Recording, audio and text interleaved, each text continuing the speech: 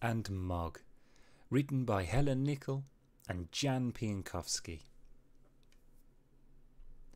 Once upon a time there was a witch called Meg. At midnight the owl hooted 3 times and woke her up. Hoo, hoo, hoo. She got out of bed to dress for the spell party. She put on her black stockings, her big black shoes, her long black cloak, and her tall black hat. She went down the stairs to cook breakfast. In the kitchen lay her big striped cat, Mog. He was fast asleep. She trod on Mog's tail. Meow! She took out of her cupboard 3 eggs, bread, cocoa, milk, a kipper, jam.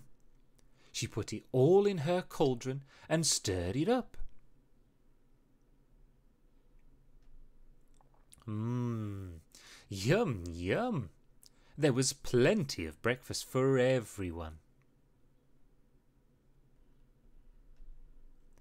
At 1 o'clock she got her broomstick, her cauldron and a spider, and she flew up the chimney with Mog. Up in the sky she met her friends going to the party: Bess, Jess, Tess and Cress. They landed on a hill in the moonlight to make the spell.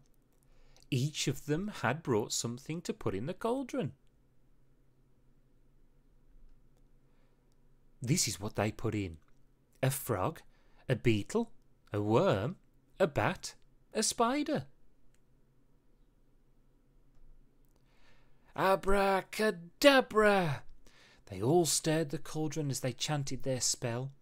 Frog in a bog, bat in a hat, snap, crackle, pop, and fancy that. Boom! There was a flash and a bang. Something had gone wrong. Bess, Jess, Tess and Cress all changed into mice, and Mog chased them. I'll have to change them back next Halloween. Goodbye. The end. Thank you all so much for listening. I really hope you enjoyed this story. Please, to support this channel, leave a like and subscribe, and look out for the next video where I'll have more stories for you.